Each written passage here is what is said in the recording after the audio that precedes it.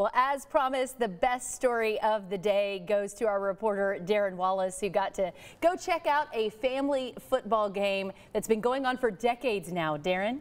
Yeah, Lindsay, a little bit of a fumble on the play before the break, but now we're back, and this football game is 40-plus years in the making. There's something to be said about tradition, especially when it involves family. But what good would this awesome football game? I've been telling you all about it, so let's show you the highlights.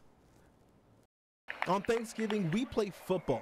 You won't confuse any of these guys with NFL pros, but there was no shortage of highlight plays. First half, quarterback George Garcia, he's looking short for the little man, and he drops it. You got to catch that one. It hit you in the hands. And the opposition, though, they would make them pay. Isaac Matamoros rolls to his right, and it's Arion Garcia in the end zone. The lucky lady scores the first touchdown of the day, and it's 7-0.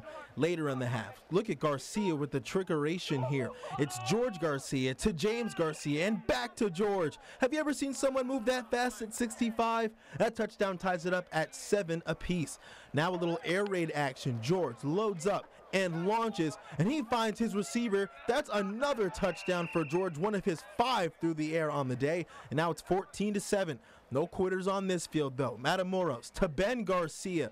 They inch closer to make it 28-21. The Cowboys could use some of this playmaking, that's for sure. And if you like defense, you don't want to miss this play. Chris Garcia jumps the route, and we're going the other way. Garcia trekking down the sideline. Don't hurt yourself now. He sets his team up with a short field, but they'd have to punt.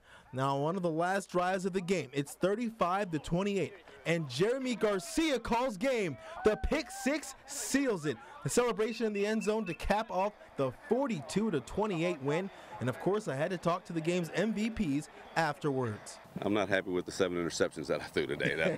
40-plus years we've been doing this. Started at my grandmother's house. Went to the boys club, started out here. Grandmother passed away. We went from the Turkey Bowl to the Rosa Bowl. And we invite family and friends. We have a great time every year. Either whether it's raining, snowing, hot, we play. And I probably wore this jersey whenever I was a kid, so it means a lot to come out here. It's more than just a football game, family gets out here, and it's just good to regroup with a lot of these guys. So.